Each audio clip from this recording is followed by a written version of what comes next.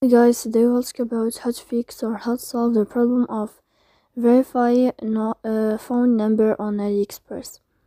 To know how to fix or how to solve verify phone number on AliExpress app, you should just go to settings. Here you can click on apps, default apps, app settings. Then you can go to the window of AliExpress app. Then you can go to first stop and you can click OK. Here we'll enter to the window of storage. Then you can click clear cache. In the end, you can go to Play Store. You can search about AliExpress. And if you will find the update in this blue sign, then you can click to update your app. So please don't forget to support us by like and subscribe. See you next time in another video.